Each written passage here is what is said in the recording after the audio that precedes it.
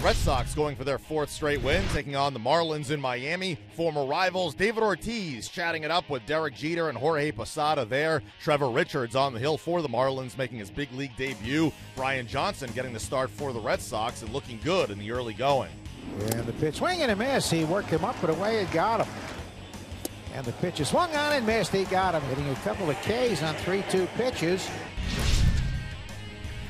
This is first full major league season. A lot of firsts for Brian Anderson.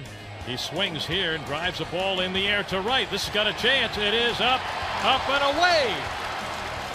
Into the seats in right field, underneath the upper deck, into that lower level, about 8 rows back in there, adjacent to the Boston bullpen.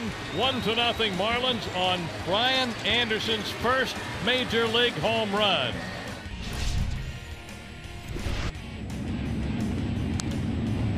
That's off the bag, a fair ball down the line.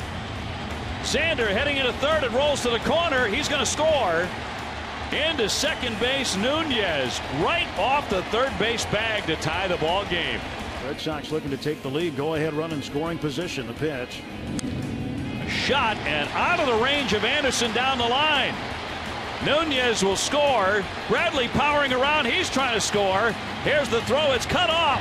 A 2-out, 2-run double for Christian Vasquez, and the Red Sox lead it 3-1. Hanley swings, wires on to left field. This is deep, back by the fence. It goes. Home run. Hanley Ramirez with his first in the year. He returns to Miami.